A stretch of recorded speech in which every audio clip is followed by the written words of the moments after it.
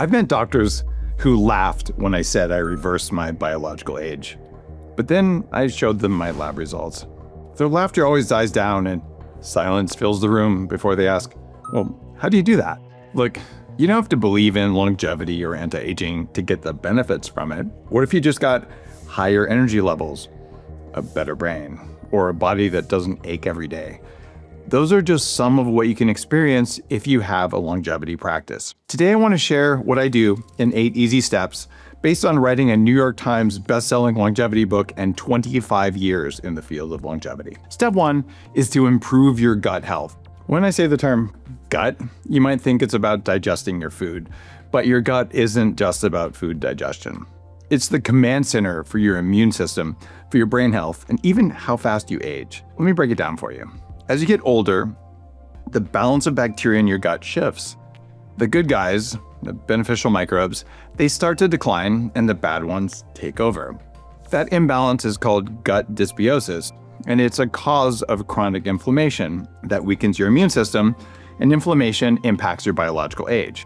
A study published in Nature Metabolism, one of the most respected journals in metabolism and longevity, looked at the gut microbiomes in over 9,000 people and found that older adults with more diverse gut bacteria lived longer and were healthier. In fact, beneficial gut metabolites are directly linked to a longer lifespan, and you can predict someone's age by the diversity of their microbiome. So how do you fix your gut? The key is to feed your gut the right food. And I'm not talking about generic eat a balanced diet advice, because no one even knows what that is. You need prebiotics, which are compounds that feed the good bacteria in your gut so they can keep your gut healthy. You can get prebiotics from foods like asparagus, green bananas, and white rice that has been cooked and cooled. You can also take a prebiotic fiber supplement in the form of acacia fiber or acacia gum. Acacia gum just comes from tree sap, and it turns out good gut bacteria love it. The best approach is to pair prebiotics with the right probiotics, which involves adding more of the good bacteria into your gut. But not all probiotics work the same. The ones I take contain specific strains to help restore gut balance, or even add special powers to what my gut can do. So you can fix your gut, you can fix your energy, you can fix your immunity, and most importantly, you can slow down aging from the inside out. The second step, pay attention to your sleep. It's not about how much you sleep, it's much more about how deeply you sleep and when you sleep. During deep sleep, you release growth hormone, which is critical for regenerating your cells in your whole body. That plays an important role in repairing tissues, supporting muscle growth, and maintaining youthful skin. Without that quality of sleep, your growth hormone production declines a lot. That means you don't recover as well, and you accelerate the signs of aging. Let me be straightforward here. The lower the quality of your sleep, the faster you age. The later you go to bed at night, the faster you age. So here's a few things you can do to fix your sleep. Hack number 1 is to cool your room. I usually cool my space down to somewhere between 60 degrees and 67 degrees Fahrenheit. That's about 15 to 19 centigrade, and that's best for deep sleep. Hack number 2 is to filter out artificial light after the sun goes down. White LED lights and screens make blue, violet, green, and amber spectrums that ruin your sleep because they throw off your circadian rhythm. When you have those lights, even relatively dim, your body thinks it's daytime. So I use special glasses that filter out all of the wavelengths of light that can wreck your sleep. They're made by my company, TrueDark. I also have dim red night lights on my house so that if I need to get up in the middle of the night, I can see without ruining my sleep. Hack number 3 is the 6.5-hour sleep revolution. A study from the University of California, San Diego found that people who sleep 6.5 hours per night live longer than people who need 8 hours a night, or people who get less than 4 hours a night. What does that mean? It means that healthy people need less sleep. That study found that there isn't a reason to sleep longer than 6.5 hours unless your body needs more sleep.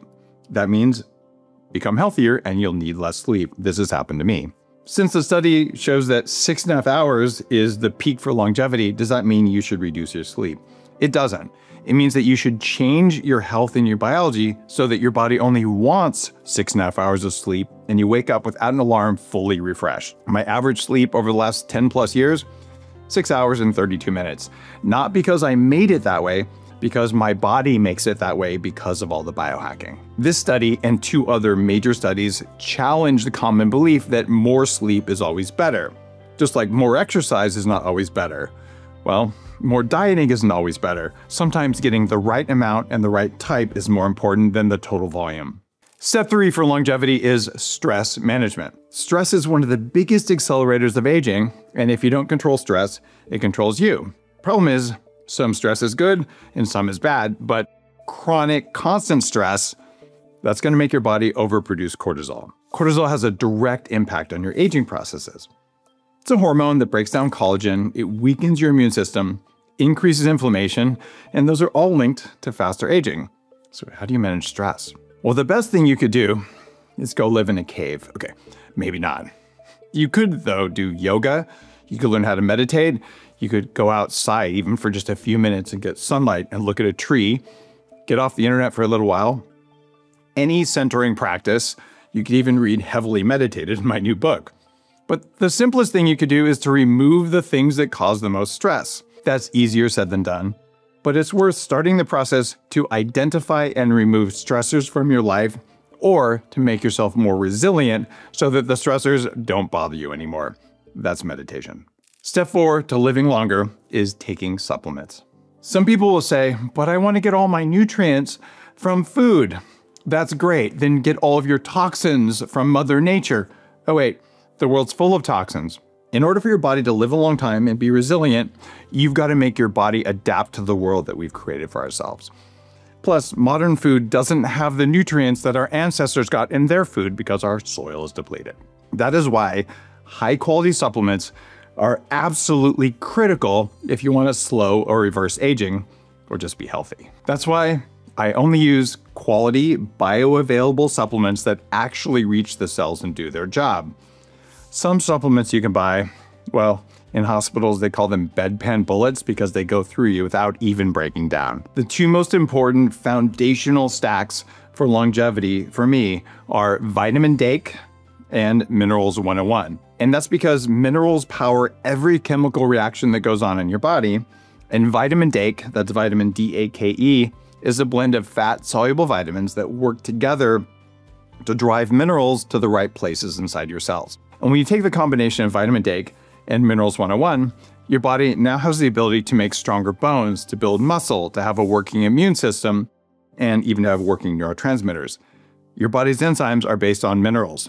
And if you don't have minerals in your food, you're eating foods that stop you from absorbing minerals, it's no wonder you're aging more quickly. Plus, modern diets and environmental toxins strip away those minerals, and that's why supplementation is non-negotiable. Step 5 for longevity is high-intensity interval training. Most people think exercise is about looking fit or just doing a lot of exercise to get results, but the reality is that exercise is a powerful longevity tool, especially high-intensity interval training, but not too much of it. Spending hours on the treadmill won't reverse aging. In fact, it'll make it worse. Instead, I use a science-backed combination of strength training, not too much, high-intensity interval training, and mobility work to keep my body biologically young in a very small amount of time. Strength training preserves lean muscle mass, and that naturally declines as you age. High-intensity interval training sessions improve your cardiovascular health, and they make your mitochondria work better. It gives you more energy, and more energy means less aging. My favorite is a form of high-intensity training called HIIT, and I do this on an AI-powered bike at Upgrade Labs. Upgrade Labs is a franchise company I founded 10 years ago, opening locations across the US and Canada. HIIT takes about 15 minutes per week, and it gives you drastic results to increase your cardiovascular performance.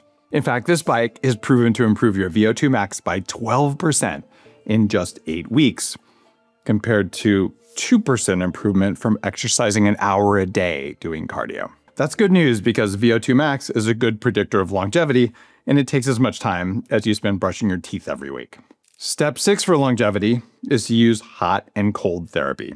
This type of training is big in helping you reverse your biological age. Heat exposure is technically called thermotherapy, and cold exposure is called cryotherapy. And they're both effective to trigger cellular repair, but they do it by different mechanisms, and stacking them together is even more powerful.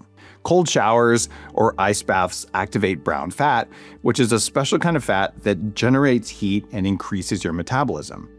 And more importantly, cold exposure stimulates a compound called PGC1 alpha, which tells your body to make more efficient mitochondria. By the way, exercise also makes PGC1 alpha, so you get to choose cold exposure or exercise, or maybe both. Meanwhile, heat exposure causes heat shock proteins to form, and that helps your body repair damaged cells. And when you stack these together, well, that's what your ancestors had, and that helps you build a stronger, more resilient body, and going back and forth, radically increases growth hormone. Step 7 for longevity is reducing toxins. You can't reverse aging if your body is constantly bombarded with toxins. I'm talking about man-made toxins from processed foods, from alcohol, from environmental chemicals, or even Mother Nature's toxins from certain types of plants that you can eat, but those things cause inflammation instead of making it better. And as you know, inflammation speeds up aging. That's why I got rid of processed junk, seed oils, artificial sweeteners, artificial flavors, and even fragrances, because all of those can mess up your mitochondrial function. Instead, I focus on low-toxin foods that support longevity.